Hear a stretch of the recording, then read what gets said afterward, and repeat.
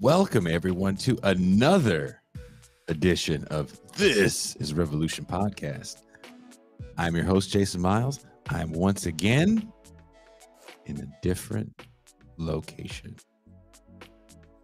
Hopefully, this won't be a permanent situation, but today I'm broadcasting live from the John F. Kennedy Public Library in Vallejo, California. I didn't know that there's little rooms that you can get in the library, and it costs you nothing. Tax dollars working for you.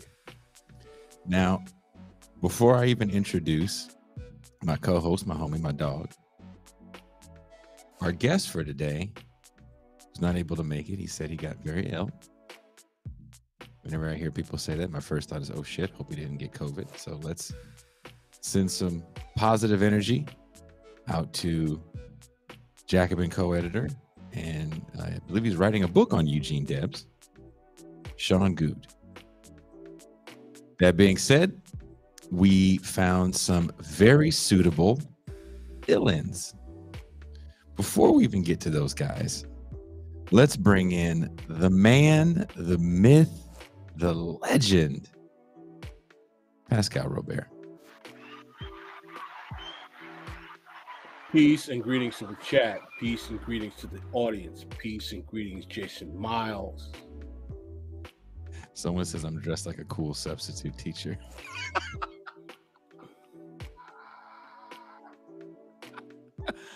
It's really hot. It's like 20 degrees hotter in the city that I'm in. So I had to find something somewhat cool.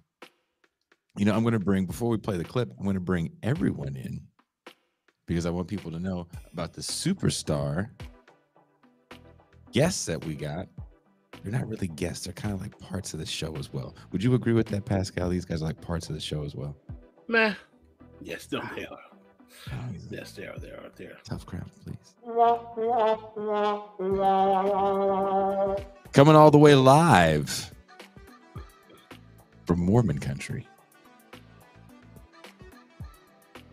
Formerly host of Theorizing with the Hammer and Pop the Left. Now he is just the man. I shouldn't say just the man. He is the man at Varn Vlog. The shit starter. I'm not going to let you forget that, D. Derek Varn.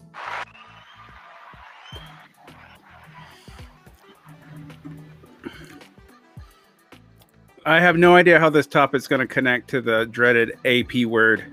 So I have a list of things you guys can read, but it's a few things to know. And one is, you'll never guess what Koopa's insignia stands for. And Varn started the Afro-pessimist debate.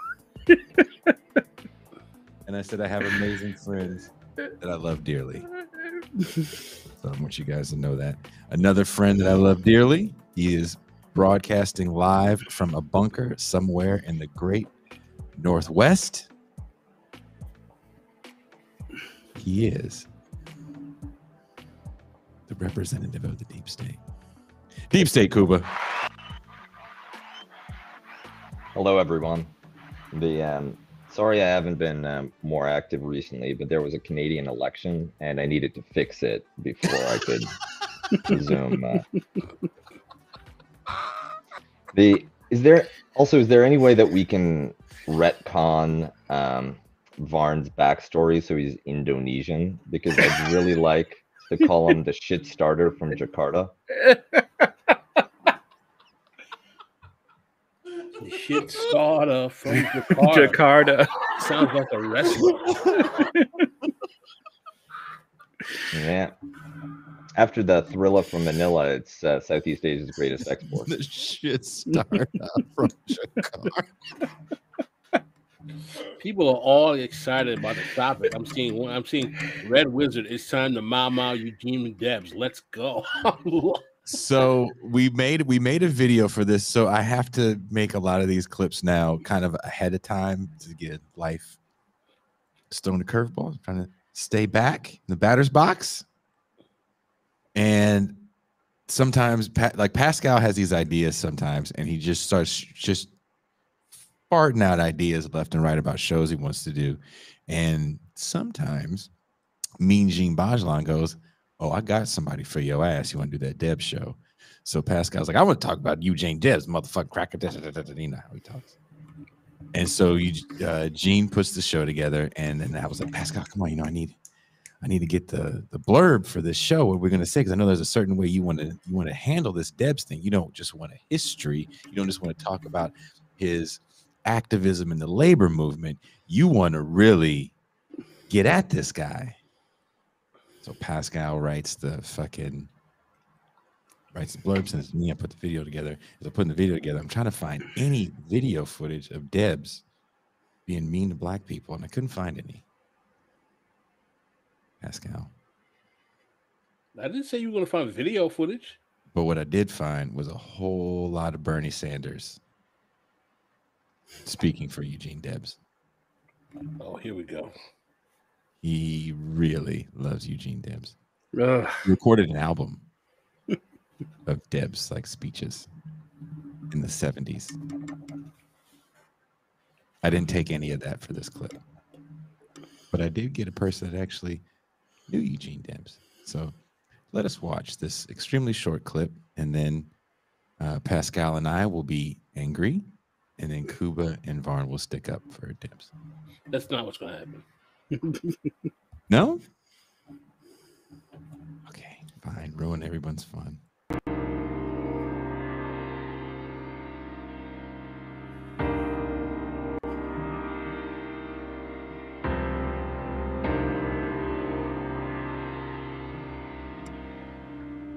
In the history of the United States, only half a dozen people stand out as great leaders, great humanitarians.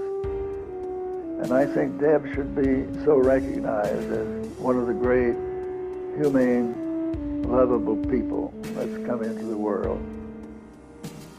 Heralded as one of the greatest socialist leaders of the 20th century, Eugene Debs is often remembered as a champion of labor rights and the working class.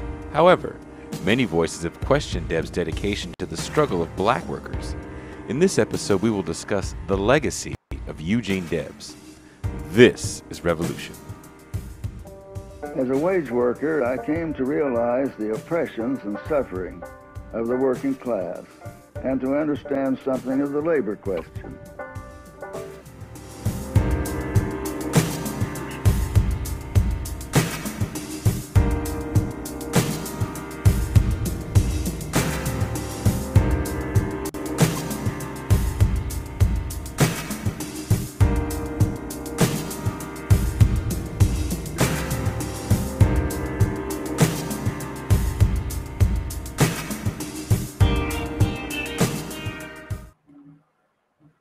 Like the outer space part at the end, Pascal? It was rather cool. Okay. I do all this shit for you to go, hey. Brother, I've never questioned your intro video making abilities. You always impress me, and you get better and better with time. Correct. Take it. I will take it. So, Eugene Debs. For those that don't know, Barn, you want to give us a quick backstory on Debs? Debs was born in 1855. I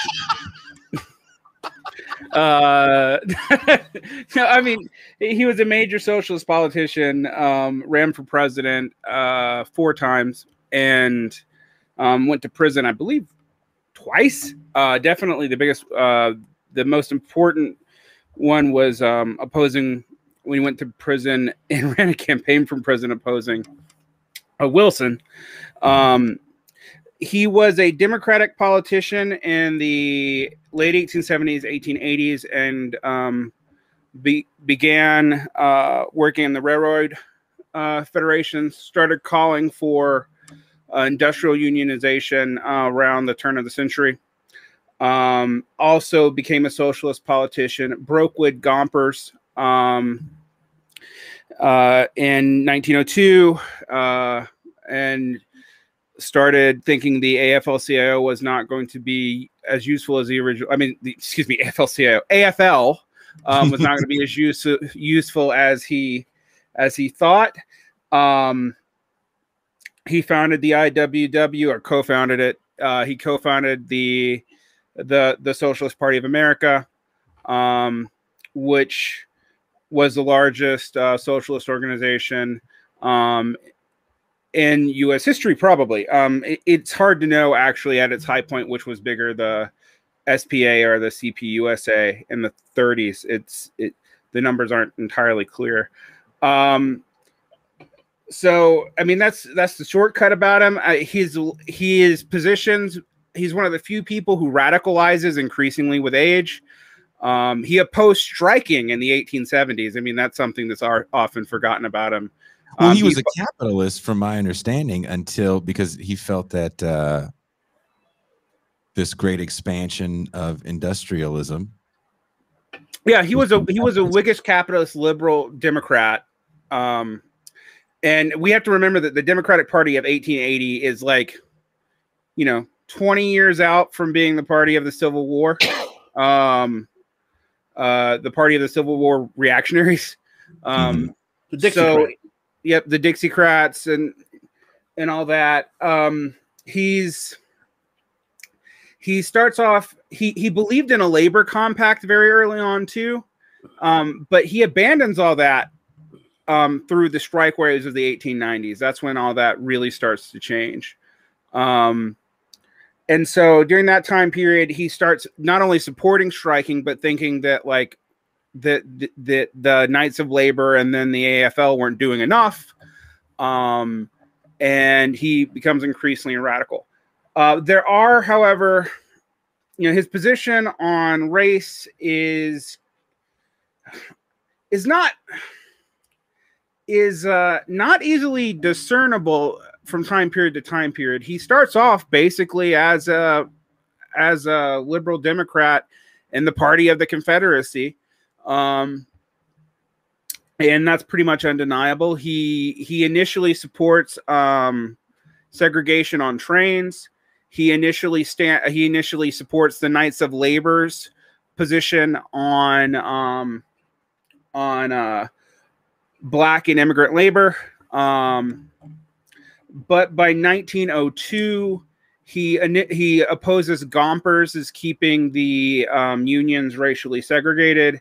By 1905, he begins to really push against Victor Berger, who is an outright xenophobe. In fact, when the early Social Democrats and then the Bolsheviks list their criterion of socialists who should be excluded from the International, jingoistic socialists are included, and they specifically have Victor Berger in mind. So he's a complicated figure in that his positions change and become more and more radical. And unfortunately, in a lot of the socialist hagiography about him now, they don't talk about his early development very much. It's something that it is seen as kind of embarrassing. That's a very, very quick capsule run through of the man. He's obviously quite complicated. Well, everything I've read about Debs, and I definitely watched my share of videos too the other day, getting ready for this show. Why do you think? This question goes out to the panel, not just Varn. Why do you think that when we look back on Eugene Debs, we definitely don't really look back on his early years? Why is that omitted from the canon? I'd like to pick this up. I think that because Debs is basically considered a martyr to American socialism, and particularly to the democratic socialist version of socialism that has become prevalent in America today.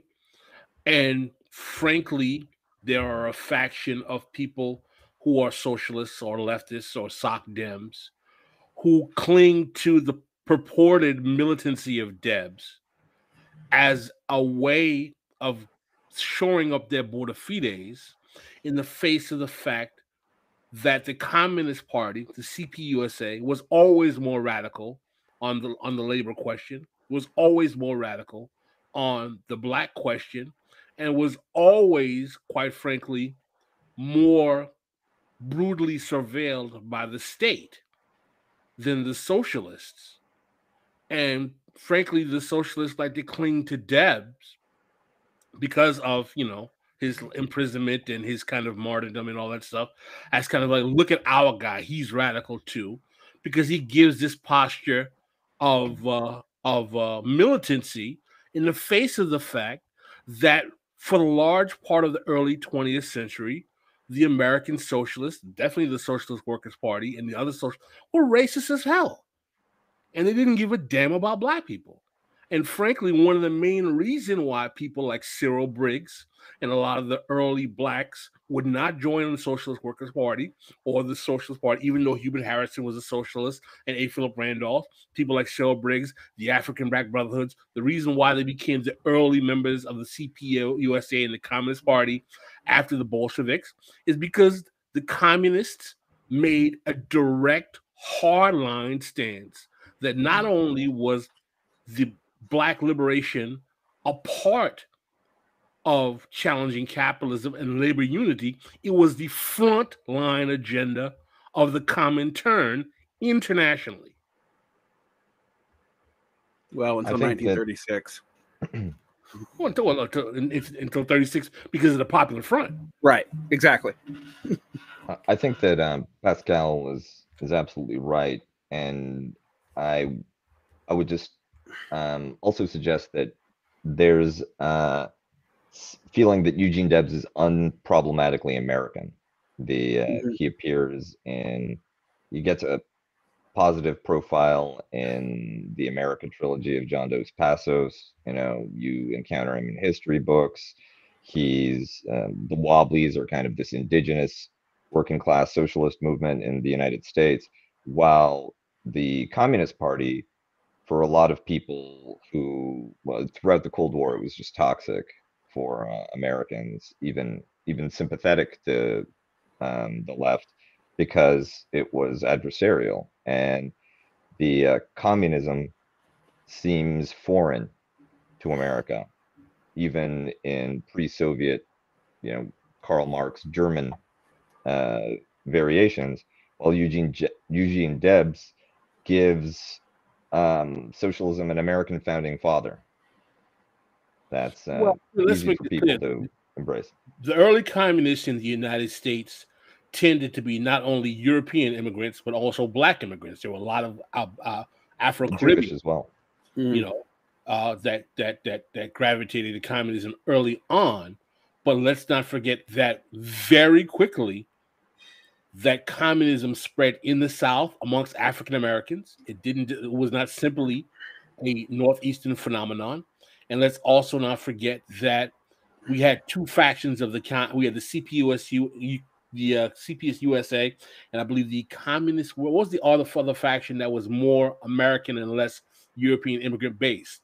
So they developed a very strong American non-immigrant support for the Communist Party as well. But I will agree with Kuba that in the beginning, the communist movement was largely European immigrants, black immigrants, some black Americans, but that changed relatively rapidly, particularly when the CPUSA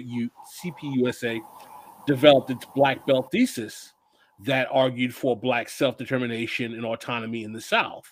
And anti-lynching. I mean, we have to keep that in mind. And let's not forget, thank you, Jason, the 800-pound gorilla in the room that basically told many of the black leftists that the Socialist Party wasn't about shit, was that they would not fight lynching. Right. I mean, and what happens in the 1920s? I mean, why the SPA collapses from a group that contends between 9 and 20% of the vote, depending on who you listen to, which no socialist movement after that is done, is that the left of the SPA immediately went into 3 different parties, one of which was the CPUSA. I mean, so the people who were around Debs, who were his support in the left of the SPA, left between 1917 and 1921. And a lot of that has to do with not knowing how to deal with communism and not really.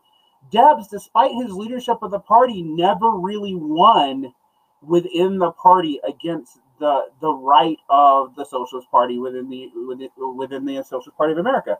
Even though he was the head figure, the Berger position was the more dominant position within the SPA. Do you guys think that the reason why that was the dominant position is because the majority of black people still at this point in time are agricultural workers in the South?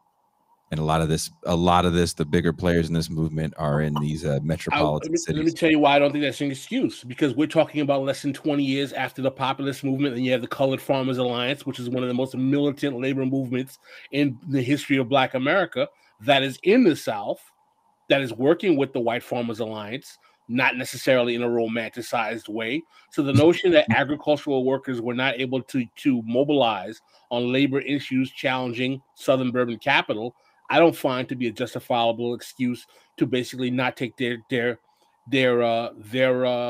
issues under concern. We're talking about black folk who were in the South who were literally challenging the Klan, Southern aristocracy with their lives to challenge capital. One of the greatest movements probably in the history of this country that no one in Black America talks about today, largely because they were willing to work with white people, probably not in a romantic way. There were a lot of problems. There was a lot of racism. But the bottom line is, let's not forget that black elites like Booker T. Washington, Anna Julia Cooper were financed and supported by, Southern bourbon capitalists to completely gut the populist era movement and the Colored Farmers Alliance and the Farmers Alliance because they challenged capital. That's exactly. I remember on social media less than 3 days ago, I saw black people celebrating, the 100 something anniversary of Booker T. Washington's Atlanta Compromise speech. I was like, have you ever read Booker T. Washington's Atlanta Compromise speech? It was racist, it was anti-immigrant, it was xenophobic, and he basically said that black people would agree to be almost kind of like docile tools of American capitalism without challenging them, and not give them any kind of labor or union problems like these other immigrants. This is a man, by the way, that speech, some people argue, wasn't even totally written by Booker T. Washington, who almost always had a ghostwriter, who was being financed largely by American capitalism to completely gut one of the most militant black labor movements in the country. You're the first person to say Booker T. Washington had a ghostwriter. That's just known. A lot of people know this. So what I find fascinating about the issue with Debs is not so much that Debs was a racist, because I think if you compare him to even most of the socialists of the same time period, he was relatively progressive. It's that it hides the fact that the SPA didn't do much about this, and it hides the fact that the SPA didn't do much about yellow card journalism. And while the Wobblies, which also are historically connected to Debs, did take better stances on that, when it comes to the South, after Matewan, they give up.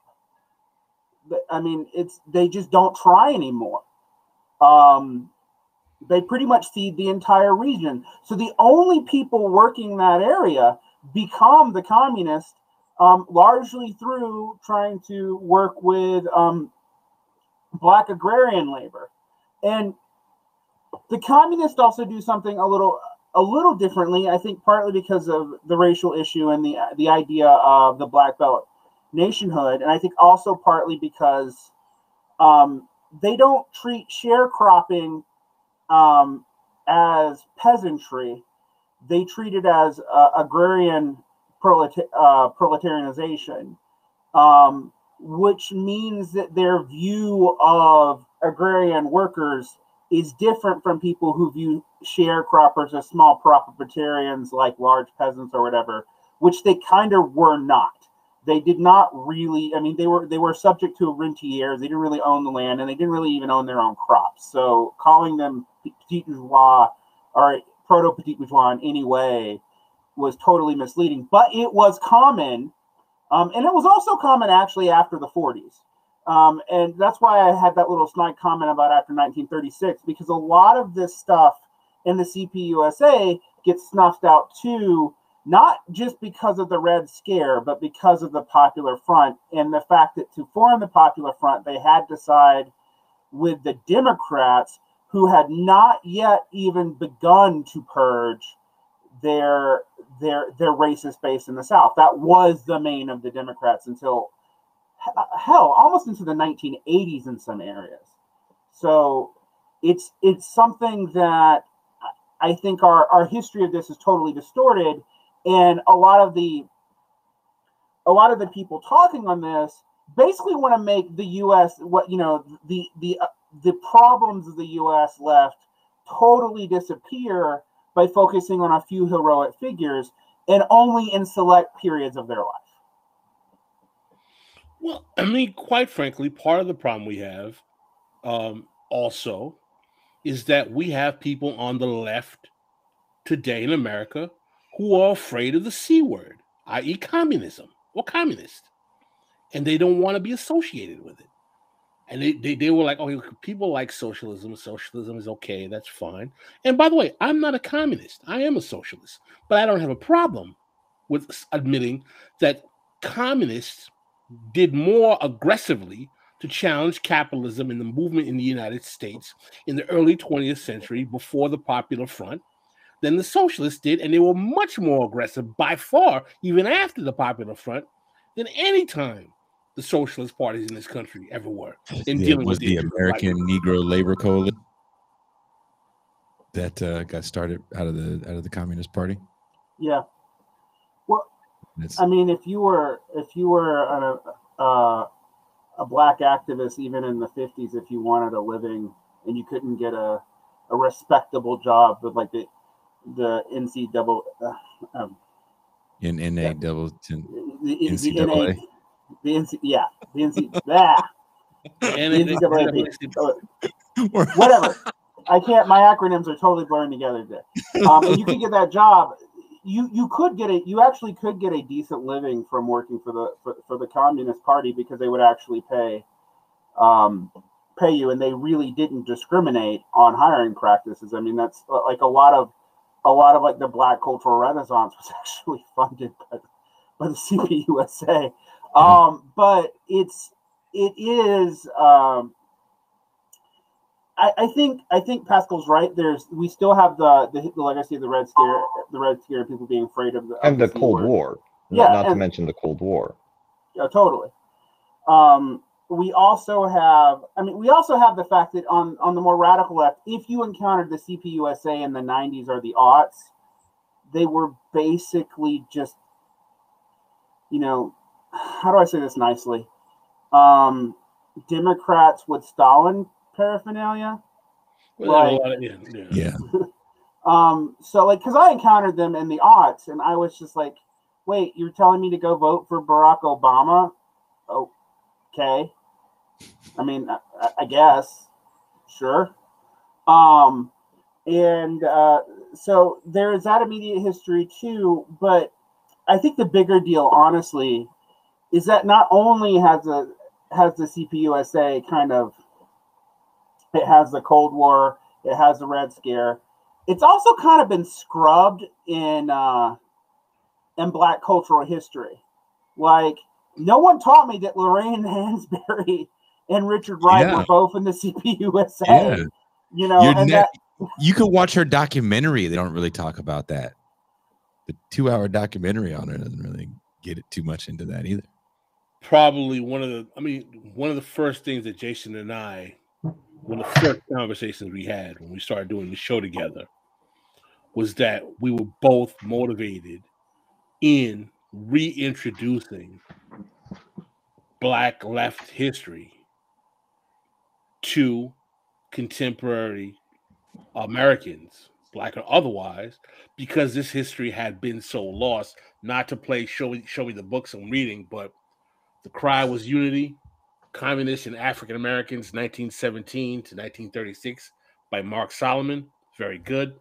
I just Hammer, ordered Hammer and Hoe. I was going to say Hammer and Hoe by Robin D.G. Kelly. Very good book as well. Now, I don't want to trigger Cuba too much is here because he's like, we're talking about the communists and, his Stalin nerves about to explode in front of us and whatnot. But I know some of the Marxist-Leninist comrades are going to be like, I don't necessarily believe that you necessarily have to be a communist and be a Stalinist. I think we can critique Stalin, and we can say, he had his errors, he made his contributions. We can talk about this is my position on all of this. I think that is ridiculous in 2021, after 50 years of capitalist realism and neoliberalism, but we barely have a fart sniff of a left for us to be arguing about burying Stalin or Socdems or Trots or MLs or anarchists or Lovestonites or anyone else again, where most people don't care or know what any of this shit is about. Agreed. Yeah, I mean, I'll say something because my name was mentioned, and the reality is that the Communist Party is more than the Soviet Union. It's more than the People's Republic of China.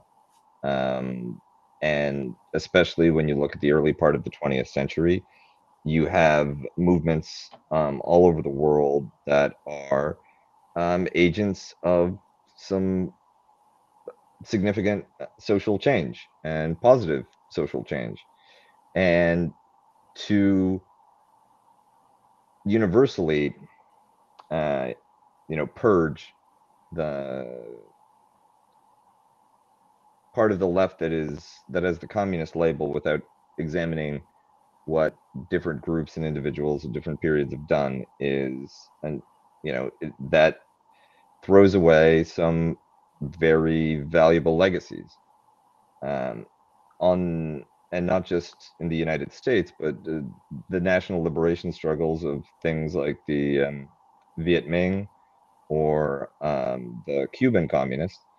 Those are success stories in a lot of ways, and it's this tangled American problem with how to think of communism, how to think of communists who seem to do things that even American liberals sometimes like.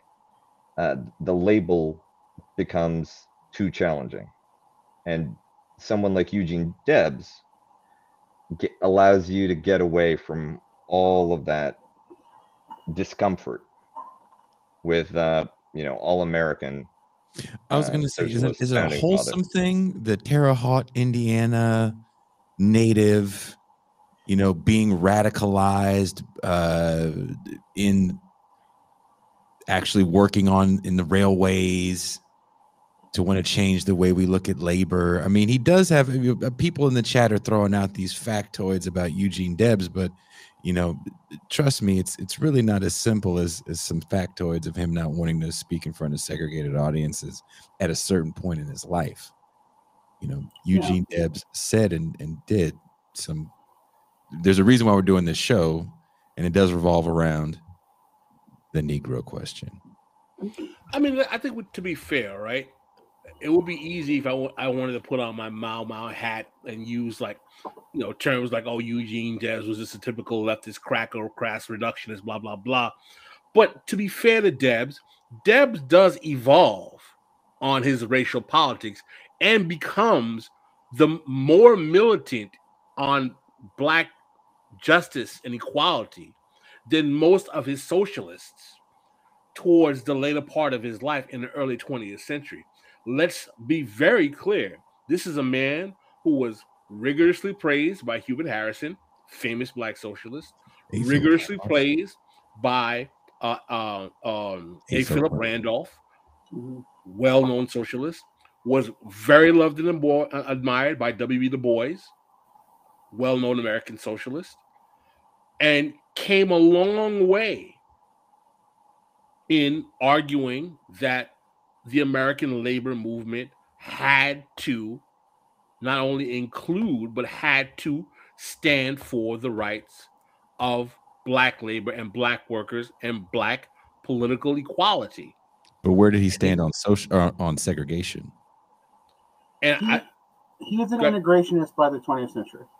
Yeah, I agree with that. I would agree with that by the 20th century. Yes, he is not in his early political career. I mean, that's like, I think with Debs, what you see is someone who starts off as kind of a low-key bigot. And when I say low-key, like comparing him to the rest of the Democratic Party, and ends up kind of progressive on race. I mean, not kind of. He was definitely progressive on race.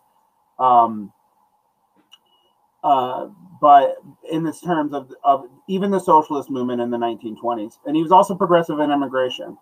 But it is not overnight and it is not instant, and that can't be ignored. His early positions are the same positions as the Knights of Labor, and they're only slightly to the left of the Democrats, and only through actively dealing with trying to organize labor movements in the 1890s does he stop to drop those positions.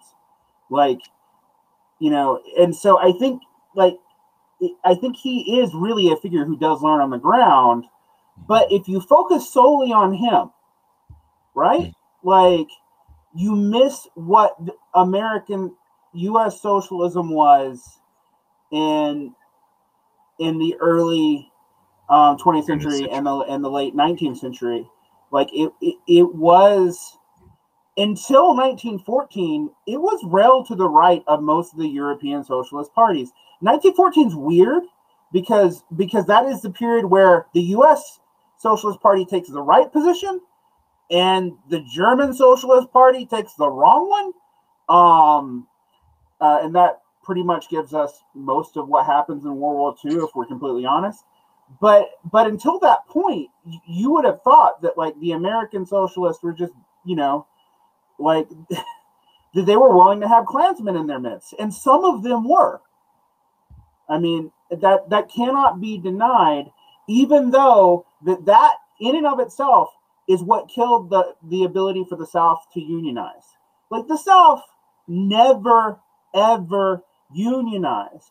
Like, I lament, like, personally, because I'm born in Georgia, I lament that the CPUSA didn't finish its work in the South after 1936. Like, that's actually like a big historical sore point for me. But they did more than anybody else did. Go read the Socialist Workers' Party, the early Trotskyist Party, was well to the right of Trotsky on race. Like, that's and pretty late. That only really stops in the 1960s. Well, isn't the Socialist Party line pretty much like these black this black agriculture labor is never going to be part of the proletariat revolution? Unfortunately, I had all these quotes from Debs highlighted and I forgot it. Essentially, yeah, that basically it was like they were retrograde peasant labor and analogous to kulaks in Europe at worst, and just backwards labor at best, and they would be like the rear guard of the revolution at best. That was the stance. And the Russians saw it differently. Does anyone want to get into how the Russians viewed black agriculture? Well, Stalin was a big supporter of the black belt thesis proposed by Harry Haywood. Stalin was also a strong advocate of fighting for black autonomy, political autonomy in the South. If you read a quote by Robin D.G. Kelly about Hammer and Hoe, Stalin is sending correspondence to black Southerners that he's willing to send in, like, military to the United States if the Southern, aristocracy messes with them. Go for it. Although I'd point out that there was a Soviet school of international realpolitik that recognized the mobilization of minority groups in opposing states as an effective destabilization tactic. And I think that it was most effective for that real political goal when it was also ideologically consonant. So for instance, in South Africa or in the United States, where you have a aggressive adversary of the Soviet Union and international communist movement that's also ideologically odious through racialized capitalist exploitation. That's that it's very easy to get comrades behind that. But it wasn't entirely the ideological motivator, or a humanitarian motivator. It was partly the Soviet painted into a corner, internationally isolated, lots of enemies, very few friends, play to try to break its encirclement by weakening some of its rivals. Yeah, but I mean, why was the Soviet Union being painted into a corner? Because it was an anti-capitalist political movement in the world of capitalist imperialism, and ideologically it wanted to break capitalism. So to say that they were doing realpolitik in line with the ideology as a Soviet project is not problematic when their project is to end capitalism. No, I'm just pointing out that there is that international political dimension to it, and the Soviets sometimes were willing to foreclose on groups that they had once supported if there's the African or the American Negro Labor, was it Coalition or Congress? Was it Congress? Can't remember what the C stood for. Well, I think that we will all agree that the rise of fascism and the Popular Front puts a serious chink, is an understatement, in the effectiveness of the Communist Party USA in the United States. I say all the time, I don't give a damn. I think the Popular Front was the biggest mistake the left and the Communist Party have made in the United States. It was a nightmare. The left never recovered from it, and it basically shut leftism down in the U.S. There's something that we should talk about because a super chat got put out. Chat did. Let me bring it back up. Let me bring it back up. You guys, can you hold on for me? Can it finish? Somebody threatened to talk to Gene, which is a little like asking to speak to the manager, and now I'm anxious. Talking to Gene. That's like saying, I need your district manager's number. Mm-hmm. This is going straight to corporate. Gene Bajlan is the district manager of Leftist Podcast. But it's a good question. So did you remember? Here it is. Sorry, guys. Mm-hmm. Here it is. What are folks' preference on free markets versus central planning? I assume there's a preference that socialists and communists might differ in. So let me take a first stab at that. The whole question of markets versus planning only comes up after the Russian Revolution, when the Bolsheviks have to come up with a political economic model for a post-revolutionary society. The NEP. Yeah, the NEP. And the NEP is interesting because it combines planning with markets at the local scale, especially for agricultural produce, with farmers basically operating like small-scale capitalists, while the commanding heights of the economy, that's Lenin's famous phrase, are subject to greater degree of central planning. Then with the 5-year plan, the market elements of the NEP are abolished. You have collectivization of agriculture, and you have full-on central planning across the entire economy. So the post end of NEP, in the Stalin period and onwards, communism is intrinsically linked with central planning as the main political economic expression of the ideology. Socialists are more ambivalent about whether or not markets need to be replaced by central planning and the utility of central planning in achieving either welfarist or developmental goals for specific states that might have a socialist or a left-wing government.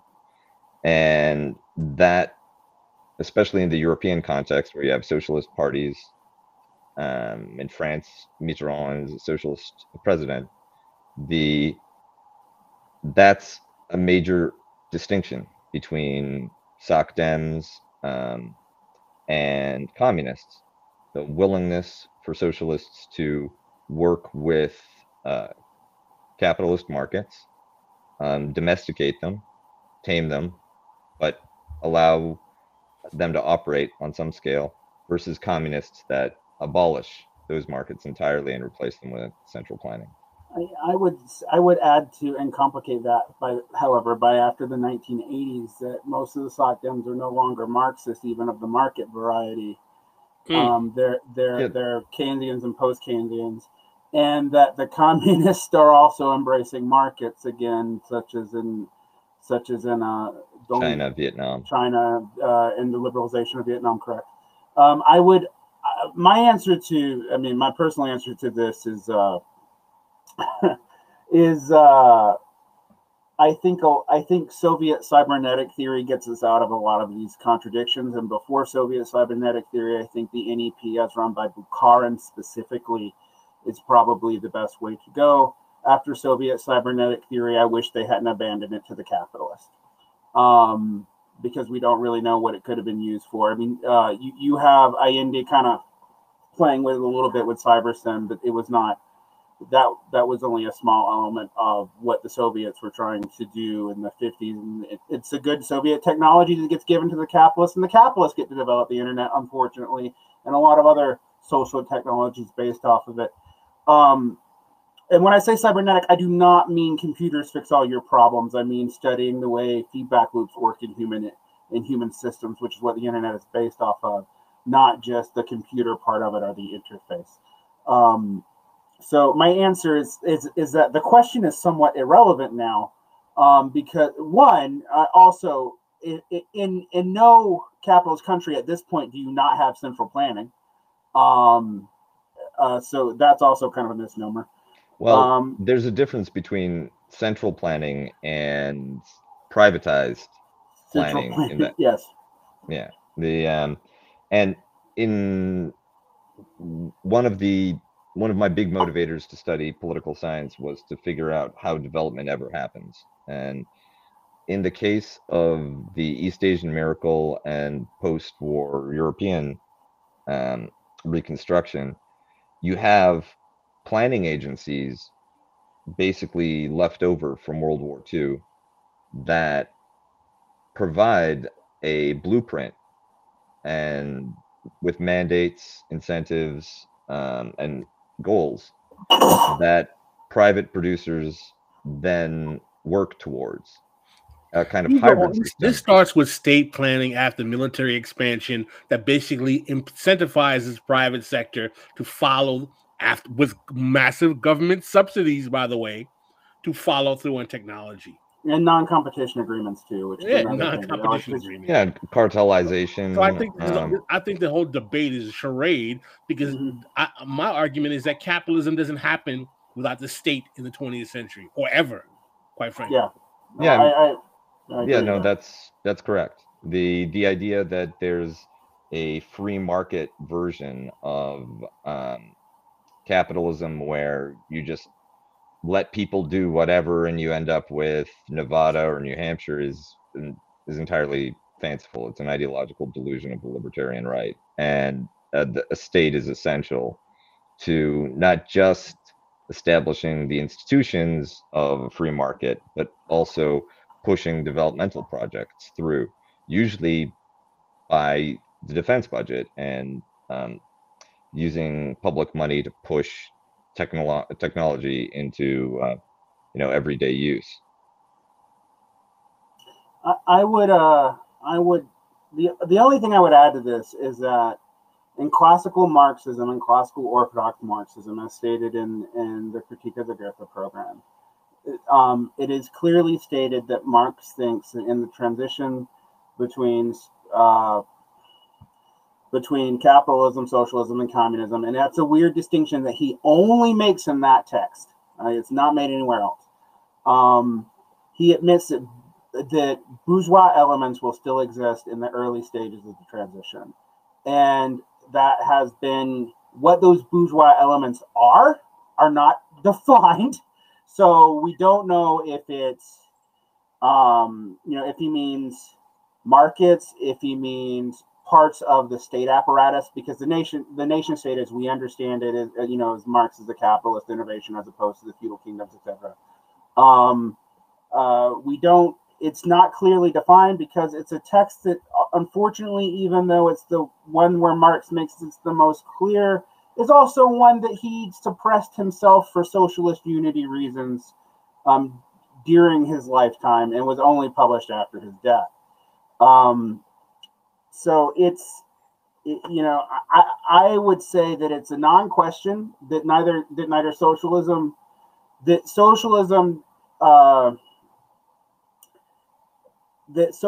might have something like markets, even non-market socialism, like when you look at stuff like councilist planning regimes and council communism and Cybersyn, all of them have market-like information bearers, as did actually the 5-year plan.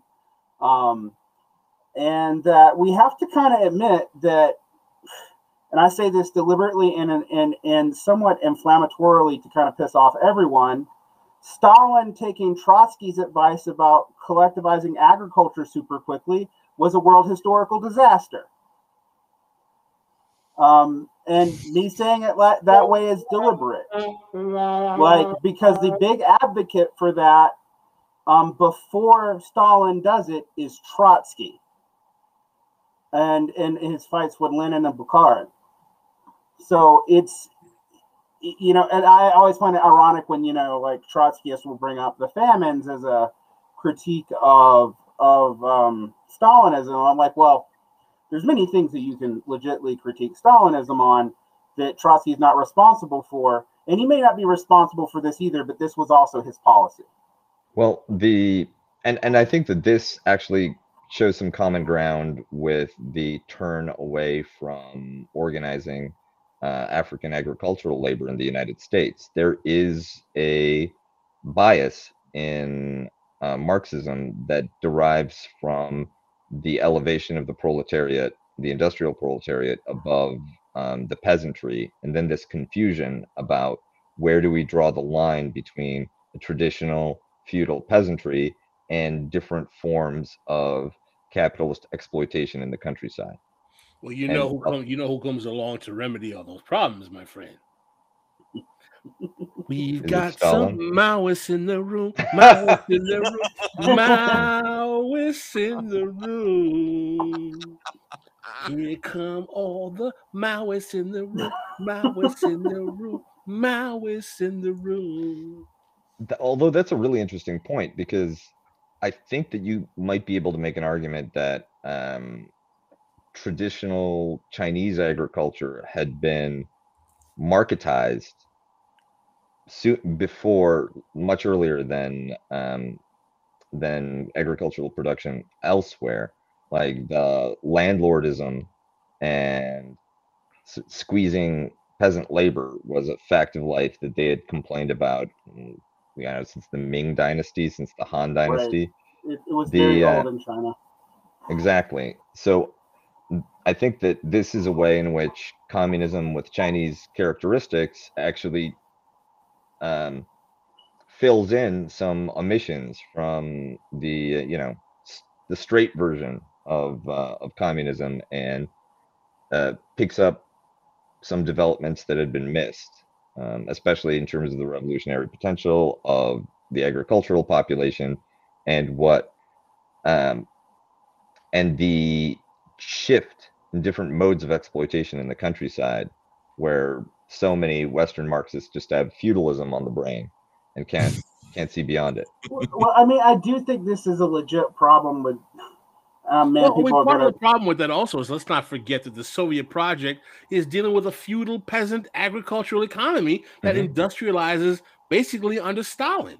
So this whole problem that Marxists have is like, well, we need to have an industrial society for us to truly be able to have Marxism. And Marx really said that socialism can only develop in the West. It's kind of bullshit, because the Soviet Union was a fucking feudalist peasant society based on agriculture. And yes, we do know that Marx said that the last place he expected socialism to be able to take off was in the Soviet Union. Yeah, although he also thought that if socialism could develop without going through capitalism, it actually would be in Russia. I mean, so you have that. But you have that but it's weird contradiction. It's the Incan Empire problem, right? Like you can get industrialized socialism in Russia, but you'll be doing it yourself, which means that the blood of all of those peasants, all of those workers is on you. Well, we're acting as if the Industrial Revolution in the West, even though it took place over maybe 30, 40, 50 years, didn't have buku peasant labor blood. But that's where the leftists, especially the Marxists, could get on their moral high horse, right? You capitalists did all of this. We just want to distribute the gains more equitably. We are humanitarians. You guys are monsters.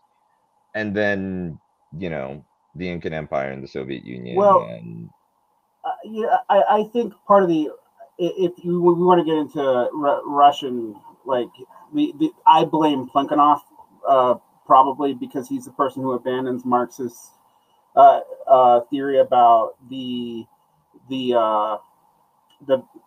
peasants' councils being able to piggyback on capitalist development in Europe and just skip over it. By being able to adopt European technologies, probably maybe even before socialism fully develops in Europe. He does write that in the letter to Vera Zulik, but it's ignored, partly because it wasn't well known. It was not a public letter. So the Russian Marxists didn't know about it for the most part. And when they did, they thought it was already too late to happen, that the peasant councils had already been too deracinated by the attempt at bourgeois development under the Tsar. So like we have a whole history there. I think the Chinese case is more interesting in a lot of ways because Mao was in some ways more attuned to the fact that there was no way that there was going to be a revolution in China without peasant labor, and B, that the conditions of historical development in China did not follow the model prescribed in Marx, although when he comes up with that, to be honest, he hadn't read Marx yet. It was just sort of an intuition that he had. I mean, the other thing you must remember is like, in China, Kropotkin gets translated, and that's the first thing that I think Mao reads.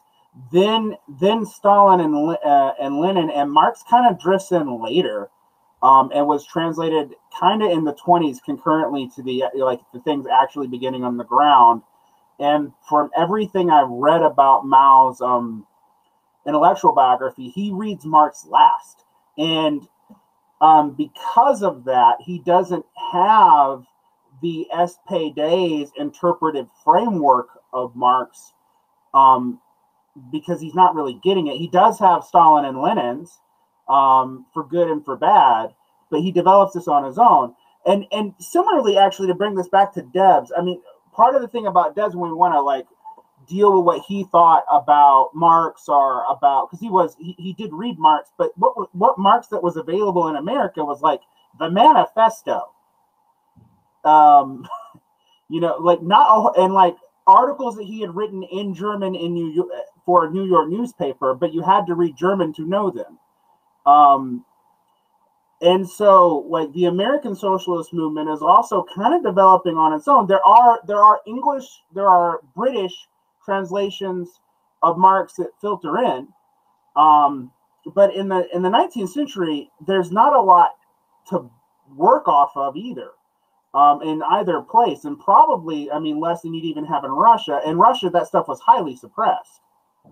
So, yeah, I actually have tried to figure out what Marx was available in the U.S., but a lot of it's the early 20th century.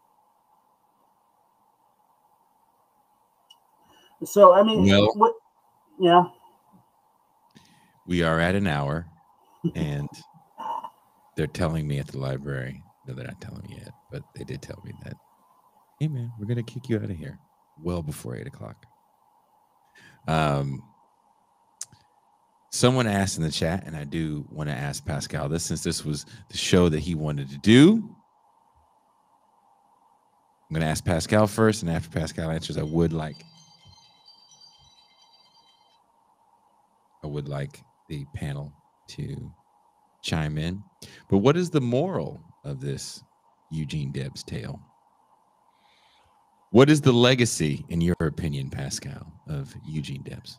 I think the legacy of Eugene Debs is a man who was dedicated to improve the condition of the working class, who had a blind spot of issues of race early on in his political career, but developed to become an advocate of Black economic justice in the early 20th century, but still did not go as far as some of his acolytes to his left in fighting for and advocating for Black political and economic and social equality and end of persecution. And that, he developed politics that evolved on race. He was not, an ideal person, but I think he was a hero of the labor movement. And I think that we should acknowledge the fact that he did move significantly to the left of his own socialist party on the issue of race. And he shouldn't be denied his place for those early missteps, but that he eventually did move on to the point where he was heralded by many Black socialists that I respect, particularly Hubert Harrison.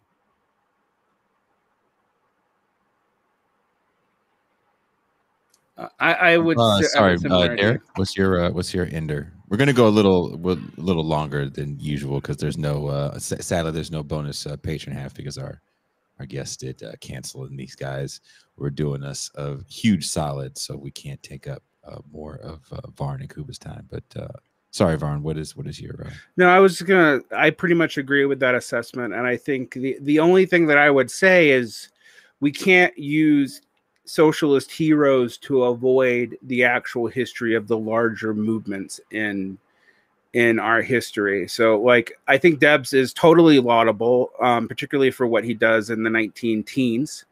And he was highly progressive for a socialist on race by the beginning of the 20th century, and there's no denying that.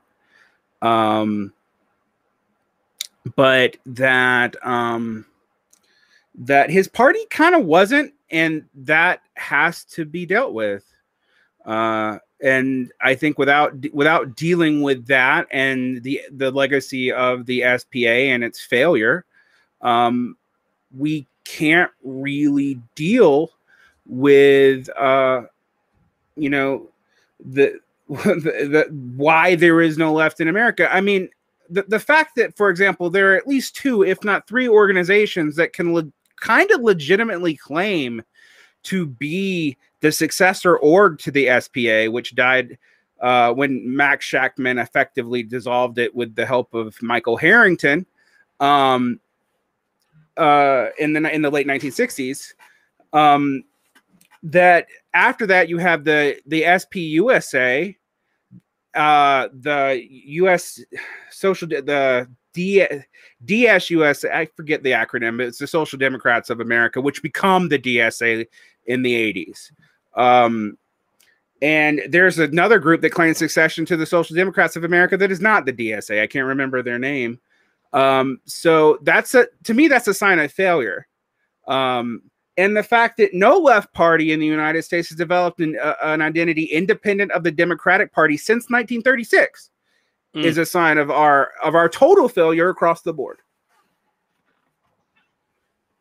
I mean, yes, we have little Trotskyists and Stalinist sects or whatever, but they're all like never more than 4,000 or 5,000 people.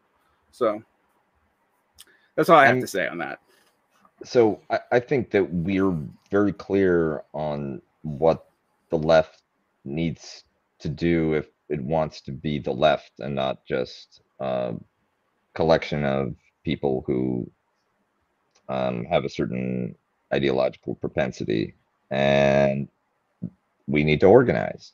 I mean, the extent to which Eugene Debs is useful as an inspiration or as a model or as a figure that can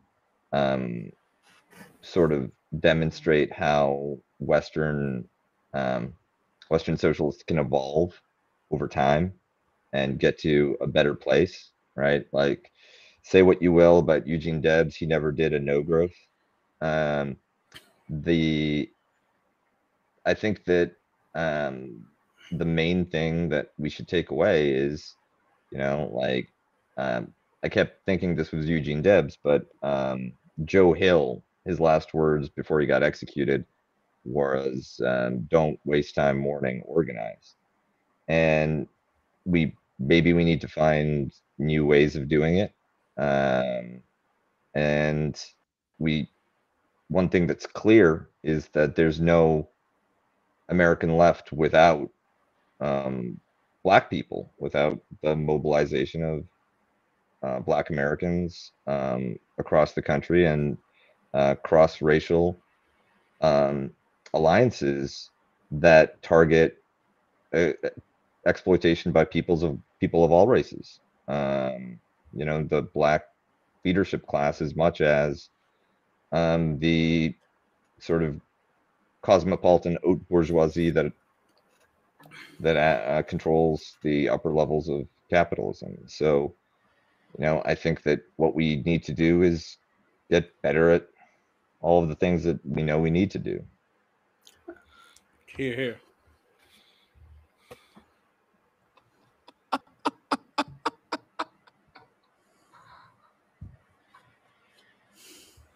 The whiteboard in the background looks like the Oakland PD. I hear they're cracking down on leftists. It's hilarious.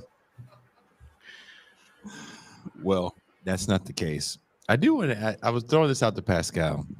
The people here at the John F. Kennedy Public Library in Vallejo, California, have been very, very nice. And I was going to ask if I did a show, if I did the Saturday show here, would you guys, well, not you guys on the screen, because you guys are in different states and some in undisclosed locations.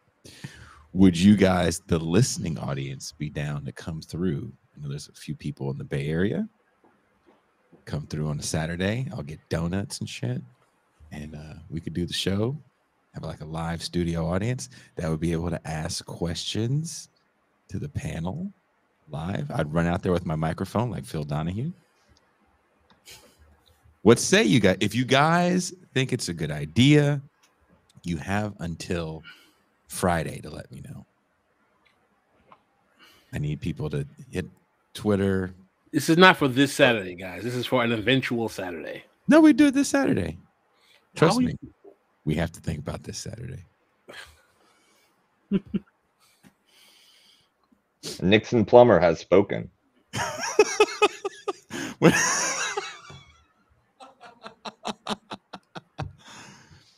So, the John F. Kennedy Public Library in Vallejo, California. I'm just gonna throw it out there to them, see how they feel about it, because it probably would be a little bit of a change.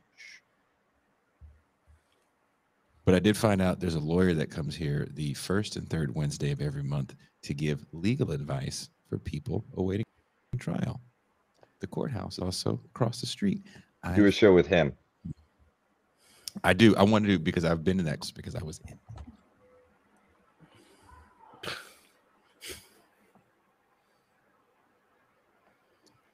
So, throwing that out there, I need you guys to let me know. Again, hit me up on Twitter, Facebook, This is Revolution, email, booking it, This is Revolution. If you guys are patrons, hit me up on Patreon. Let me know what you think about that, because I'm hella down to do that. I think it would be fun. And, Pascal needs to see me running around with a microphone asking questions to random people. Okay, yeah, that's what Pascal needs. That's what you need. And on that note, I want to send a big, warm thank you to Kuba and Varn for agreeing at such short notice to come on here and talk about Eugene Debs for an hour. I mean, keep in mind, we had a better conversation than we went with the guest. Being mean to that poor guy that's apparently COVID shitting all over the place. the amount of work that goes into doing these shows, as the men on the screen will tell you, when it comes to like researching a topic and making sure you're prepared. Most guests, more guests than you guys think, ask us what the questions are going to be beforehand. So we really have to, know the angles we're going to take. This threw us a bit of a curveball for these guys to come on so last minute and to just kind of knock it out of the park. I appreciate you guys on a level that you probably will never understand. I'm trying not to get emotional. There's a lot's been going on, but thank you guys very much. I appreciate y'all. All right, brother. We love you, man. Absolutely. My pleasure. Every time. It's great. I always love it. Thank you. And we are out.